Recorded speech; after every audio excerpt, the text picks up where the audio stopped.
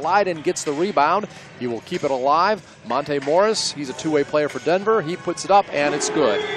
Back on top to Morris, gets to Hunter, now on the right side, down to Lydon, and he will put the shot up at the buzzer and hits it. Hits it over an outstretched Travis Ware, who once played for the Knicks.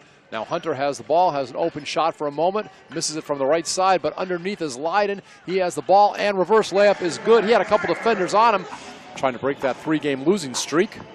Lydon with the ball, and he works in the lane. One-hander is good. So some good work underneath tonight by the Vipers offensive on the road, but we've not seen that spark yet again at home. Now Lydon on the pass from Morris. Nice pass, nice layup. See his second action of the night.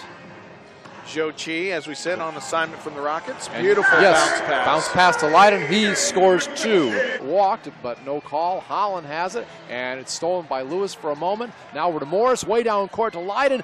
Back over to Early, and he will send it down the cylinder with authority. Finally, it looks like it's going to be picked up with the Vipers.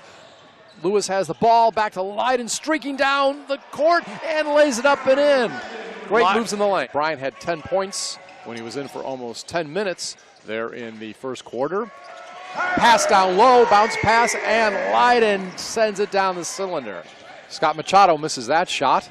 Lydon bounce pass down low to Hartenstein, has the advantage over Branch and takes it as Hartenstein puts it in. Down it goes, so quick 2 points for the Lakers to begin the second half of play. Lydon wants to get a three-pointer and does very quickly. Works around a pick by Hartenstein. Now keeps the ball and will get it down low, and Lydon, he's coming in from the right baseline, and he puts it down for two.